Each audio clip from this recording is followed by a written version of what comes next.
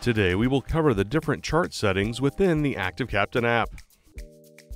For this video, we will be using a compatible Apple iPhone, but the process is similar for Android devices. First, open the ActiveCaptain app.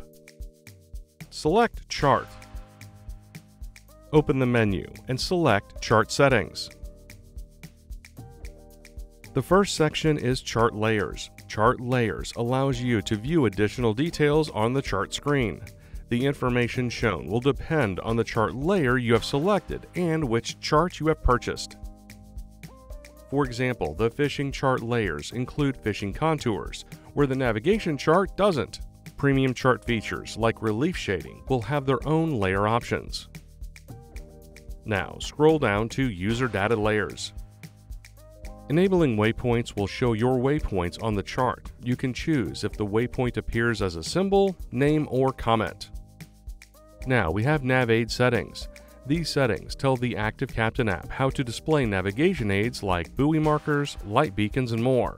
There are two Nav Aid types. The first is National Oceanic and Atmospheric Administration, or NOAA, and the International Association of Lighthouse Authorities, or IALA. NOAA is designed specifically for the U.S. coastal waters. This is the default setting for Garmin chart plotters used in the U.S. IALA is used for international waters. For more information on Nav Aid types and the symbols they use, please click on the link below. The light sector settings enables the device to display a ring around a navigation light. The circle indicates how bright the light is from the light beacon. The larger the circle around the light beacon, the brighter the light. The light sector setting has a few different options. We can turn the light sectors on or off. Auto will turn the ring on or off based on the zoom scale. Toggling flashing lights will have the Nav Aid symbols flashing on the chart. And locate General Settings. Night mode enables the chart to display in a color palette that is optimized for low light to make key navigation features more visible and reduce eye strain.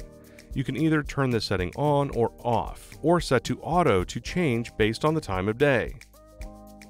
There are two chart orientation options. North up will have the chart always oriented so north is at the top.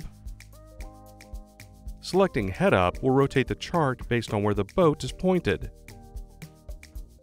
The detail slider adjusts the amount of detail shown on the map at different zoom levels. The chart size slider sets the visible size of the chart.